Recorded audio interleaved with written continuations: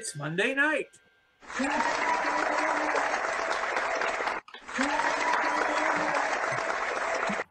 And I'd love to introduce the crew to you. First off, from Columbus, Ohio, we have Mr. Donald Culp. Hello, everybody. And then down to Nashville with Mr. John Tudor. Yes, this is where we're tearing down highways and not building up new ones. Hey, don't tear too many of them up. I got to come through there next at the end of the month. And then we have Michael and Dana from down in Houston. God bless. I like this lighting better, Mike. You can see Dan, or I like that you can see Dana. Yeah, me too. She's a lot better to look at than me. Yeah. And finally from Brooklyn, it's me with the bullets whizzing around, sitting at traffic lights and all kinds of craziness. So, John, would you like to open us up with a word of prayer? Sure. Well, we come before you, Father. Some of us may be tired. Some of us may not be. Some of us may have problems. Some of us may not. But we're just thankful that your throne is always open to wherever we are in our lives. Thank you. Thank you. Thank you that we can just be ourselves before you. Just be naked, as they say. And you're always there loving us and telling us how much we mean, and how much you mean, how much we mean to you, and how much our value, just how wonderful it is to be able to be appreciated, especially by you, Father. So I'm just here stumbling over words, trying to say how thankful I am to be here with a group of people who are like-minded, believe the same thing, know how good you are, that you're not a bad God, that you're a good God, and that the badness comes from elsewhere. So thank you that I've learned that and know that, and can appreciate more and more the stupidness sometimes that I have thought about, and you still love me. So thank you for this fellowship and the word that's going to be taught, and for your great love to all of us. In Christ Jesus' name, amen. Amen. Amen. There's too many people who are out there who accuse us of having a blind faith. And yet, if you look at what they believe, it's unbelievable. It's unbelievable. That's a good way to put it, Don. That's an excellent way to put it. I got to find your blog. I mean, I know there's 3-in-1 oil, but I don't believe in the Trinity. All right. Be that as it may, I am taking the longer teaching tonight, so Mr. Michael's putting it up. Thank you very much, Mr. Michael. I'm glad you do this for me. Yes, sir. Before we start chapter 8, we need to review a bit about chapter 7. And let me tell you about that. Anytime you're reading in the Bible, if you're starting in the middle of something, you've got to go back to the beginning, so you get it in context, so you can see what God is trying to tell us. That should be done that's one of the biggest keys in interpreting the Bible, is keeping things in context. I mean, if I can go into Job and show you things that if you don't start from the beginning and understand what happened via how much Job knew it was available for Job to know. Like Job says, the Lord giveth and the Lord taketh away. Guess what? It ain't the truth. God never took anything away from anybody. Well, I don't care if Job said it. The word doesn't say it's true. So you always have to remember, when somebody's speaking, you have to take into consideration when they're speaking, what they're saying about the situation. You know, that's just, I'm getting off on a tangent here. That's not my purpose for tonight. I'm trying to keep it short. All right. So in any case, before we start 8, we need to review a little bit about Hebrews 7. So in Hebrews 7:1, it says, this Melchizedek was king of Salem and a priest of God Most High. He met Abraham returning from the defeat of the kings and blessed him. And Abraham gave a tenth of everything. First, the name Melchizedek. Okay, and Abraham gave him a tenth of everything. This should be a new paragraph here. Sorry about that. First, the name Melchizedek means king of righteousness. Then king of Salem means king of peace. Now, who else can you think of in the Bible who might be called the king of righteousness and the king of peace? Why, it's the Lord Jesus Christ himself. These two titles apply to him in a perfect sense. In a figurative sense, they apply to Melchizedek. This makes him a Christ-like figure. Verse 3, without father, mother, genealogy, without beginning of days or end, resembling the Son of God, he remains a priest forever. Now, Jesus had parents and a genealogy. In fact, you can trace it through the word. That's one of the most important things to remember. You can trace Jesus Christ all the way from Adam to him, which proves he's a man. But it's through his mother's line, not his father's line, that you can prove that he's a man. Because Joseph is not the physical father of Jesus Christ. God was. No matter what these people that Michael was talking about say, that's what the word says. Okay, verse 6, this man, however, did not trace his descent from Levi, yet he collected a tenth from Abraham and blessed him who had promised, and without a doubt the lesser blessed the greater. The lesser being Mel, and the greater being Abraham. This man, Jesus Christ, however, did not trace his descent, or Mel, good old Mel, did not trace his descent from Levi. You know why? Levi hadn't been born yet.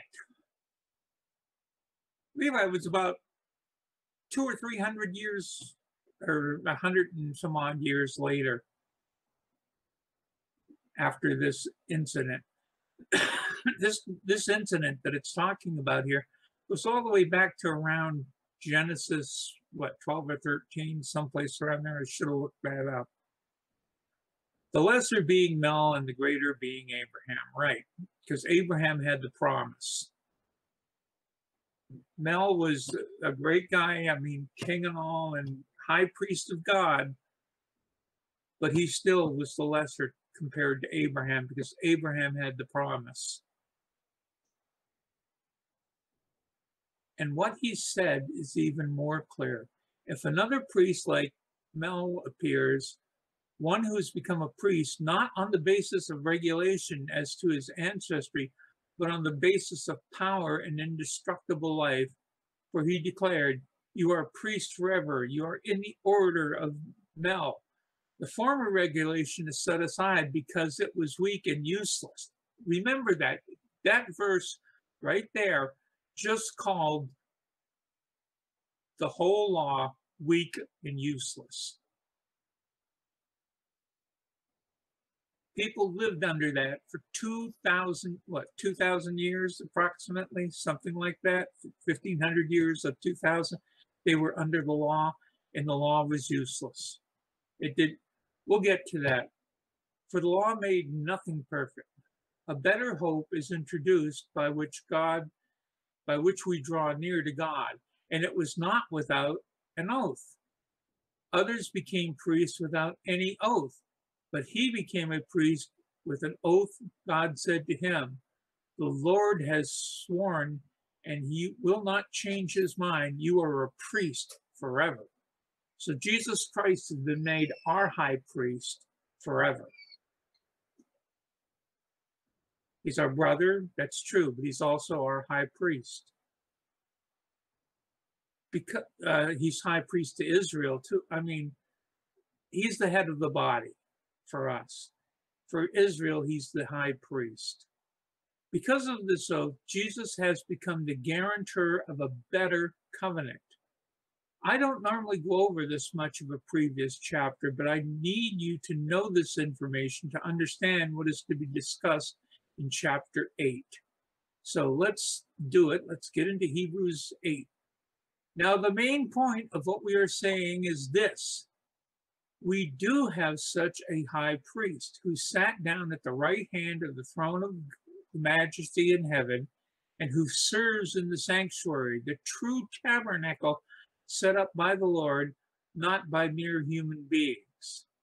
You need to go over the instructions given to Moses, going back to Exodus 33, to read about the tent. This also became part of the temple when it was built in Jerusalem. Now, you have to understand the temple. Mike, do you have that picture of the temple? In any case, you have to understand the temple had 3 sections. Each of them had a doorway. The outer court, which is where everybody gathered. Then there was an inner court. And that's where the priests did, I believe, all the work, the ministerial work they did, like doing the sacrifices. They did all the sacrifices of the lambs, the goats, the birds, all of it in this section. And that's also where they did the burning. Now, it's interesting. Do you know that they sometimes gave the sacrifice, after it had been sacrificed, back to the people who gave it to them so that they could take it home and eat it for dinner? Interesting thing I didn't know till I got into some research on that.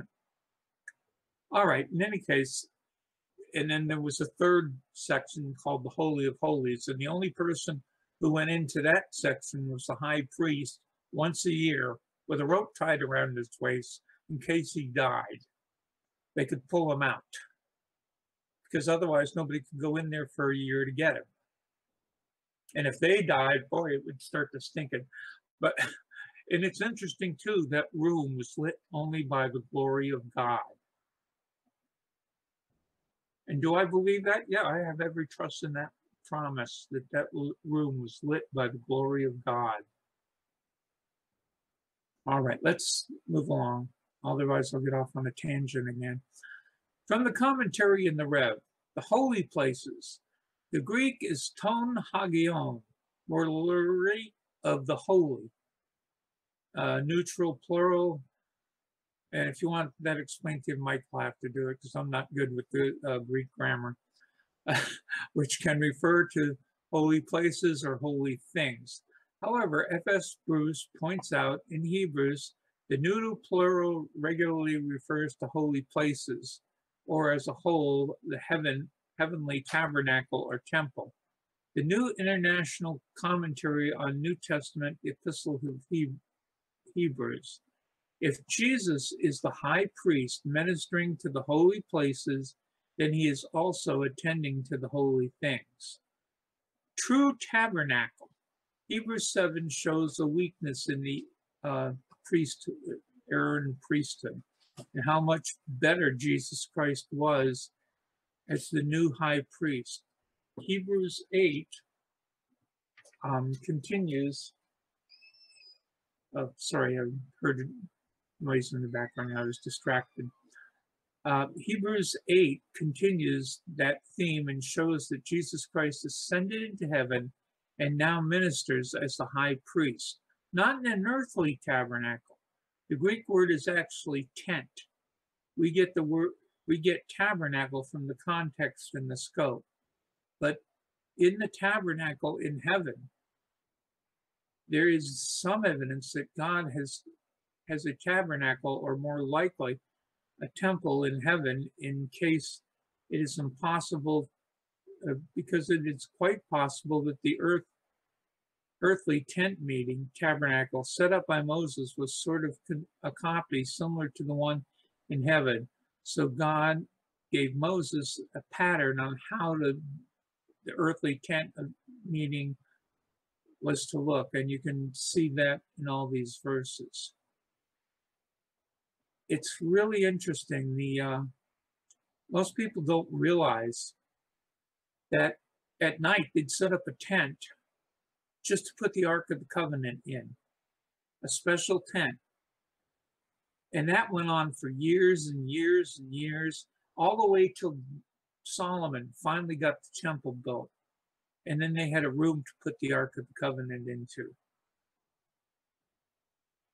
The old is replaced in new in Jesus Christ. The old tent of meeting and the temple of earth are replaced by the heavenly ones. The Aaronic high priests are replaced by Jesus Christ, a high priest after the order of Melchizedek. And the old animal sacrifices are replaced by the blood of Christ. You know, there's a verse in Galatians that it says, if you are a debtor to do any of the law, you are a debtor to do the whole law. So those who want to teach we're still under the law better start sacrificing animals, because that's what the law required. Either Jesus Christ changed things or he didn't. You can't have it both ways. He changed things. And there are new rules. For instance, you can't show me where they were told to celebrate the Sabbath from Romans till you get to Revelation. In Revelation, they start celebrating the Sabbath again because they go back to the Abrahamic law during that period. Okay, the old is replaced by the new. Okay, I read that.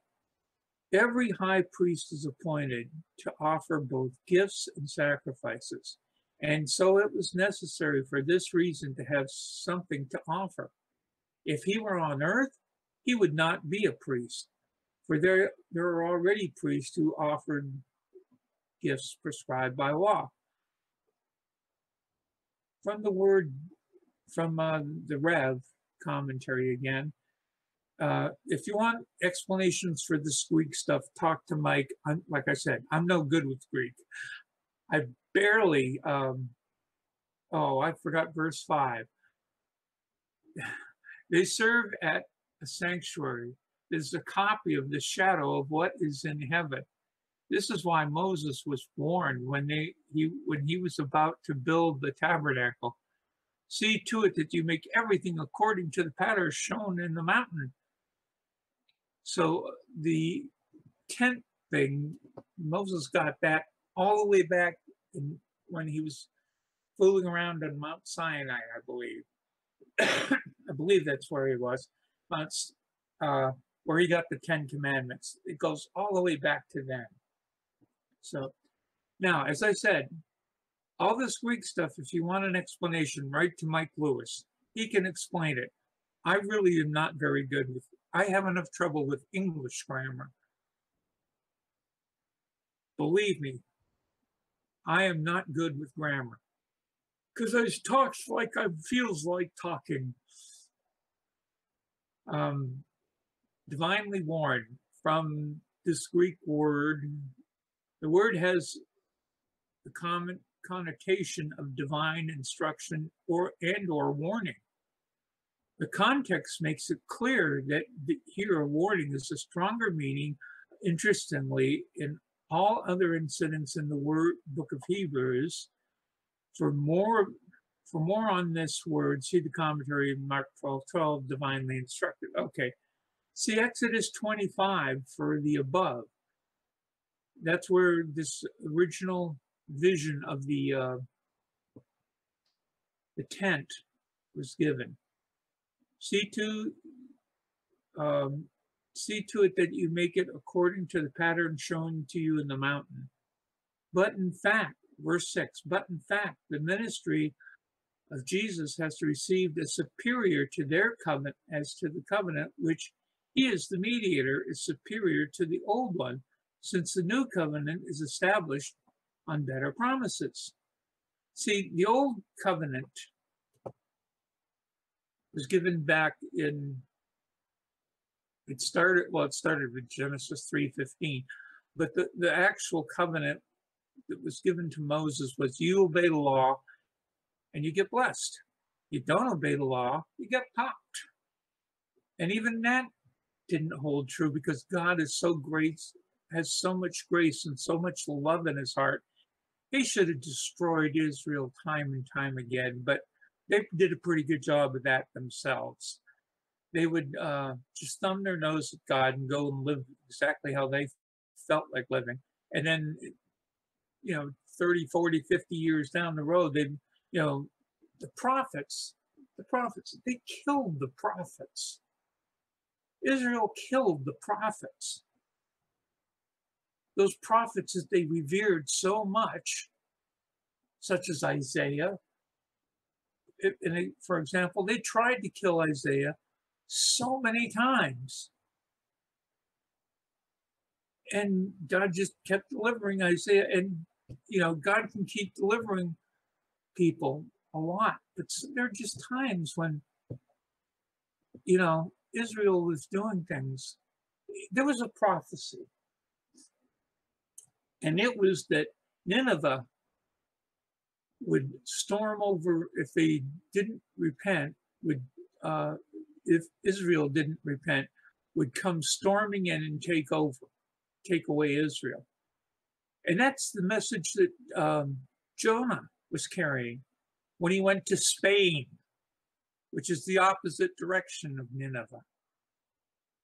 And as he, got there, he got swallowed by a great fish, and then the great fish swam back to Nineveh and puked him up. Took 3 days. Okay, well, let me not get off on that too, because that's a whole nother teaching, a beautiful teaching, in fact. And in any case, Nineveh repented, and God forgave them. And then years later, Nineveh did come storming into Israel and carried away 10 of the 12 tribes. Verse 7, for if there had been nothing wrong with the first covenant, no place would have been seen or sought for another. But God found fault with the people and said, some manuscripts translated fault and said to the people. Okay, this is just some translations, how that particular phrase is translated. The days are coming, declares the Lord, when I will make a new covenant with the people of Judah. It will not be like the covenant I made with their ancestors when I took them by the hand and led them out of Egypt, because they did not remain faithful to my covenant. I turned away from them, declares the Lord. This is covenant I will establish with the people of Israel after that time, declares the Lord. I will put my laws in their minds and write them in their hearts, and I will be their God, and they will be my people. Israel, that's a quote from the Old Testament, and Israel, even further back in the Old Testament, and Israel never fulfilled that promise. Not once did Israel fulfill that promise. They constantly were turning. I mean, were there times? Yes, there were times of greatness in Israel. Joshua became leader. The whole reason Israel was out in the desert for 40 years was because they didn't believe God.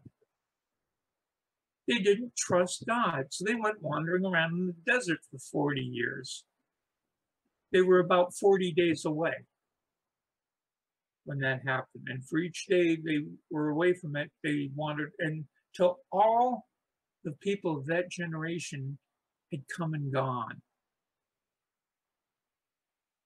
And then, with the exception of Joshua and Caleb, who both went into the promised land with Joshua. With Joshua.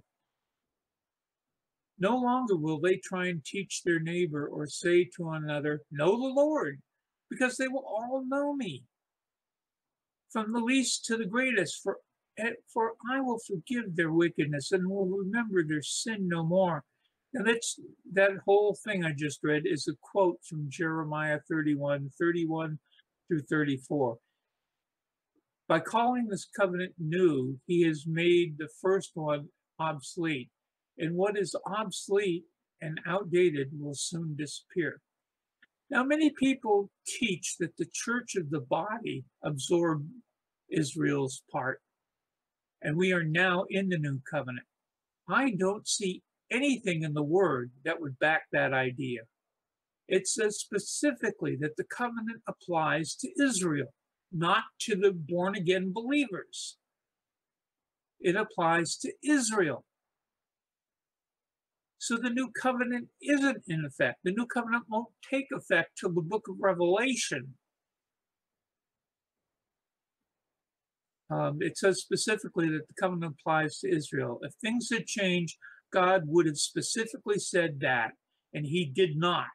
Therefore, the teaching that we are now in the new covenant is a tradition of man with no biblical basis. So that's Hebrews chapter 8. Now, I really recommend sometime you just sit down and really start looking at the book of Hebrews. The whole reason I'm doing this whole set on Hebrews is I didn't know anything about the book of Hebrews. I've started to get just a little bit more knowledge of Hebrews. So it's an important book because it tells the new Christians what to expect. Now, it was directed to the Hebrews, the Hebrew Christians.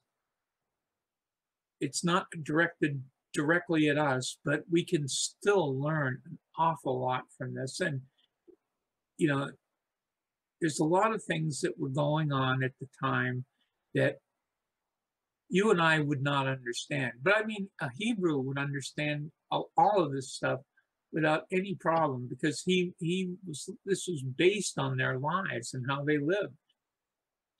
So I really suggest that you sit down and take an hour or two and at least read the book of Hebrews.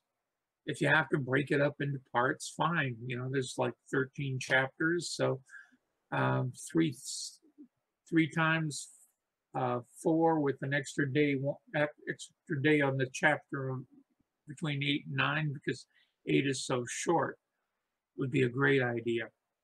So Heavenly Father, I just thank you for your word. I thank you, Father, that you've given us the book of Hebrews and we can understand and we can see the example. We can see the example of what it is that the Jews did and what it is that we need to do to correct, because we don't have to live we're under a different system. We're not under the law. We're under grace. And if we fall, all we have to do is get up and dust ourselves off and say, sorry, Dad, I'll try harder next time to do the right thing, or I will do the right thing next time. So Heavenly Father, I just thank you that we can live in a day and age where we can do that. And we don't have to go through the sacrifices and all the rest of the malarkey not malarkey, all the rest of the stuff that the Jews had to go through to obtain righteousness. But it all boils back down to one thing, Father. Abraham was blessed because he had faith in you, like Mike talked about tonight. We have to have faith in you. And that's just a matter of trust. Taking your promises, applying them in our life, and going to work. And I thank you for all of this in your Son's name. Amen. Amen.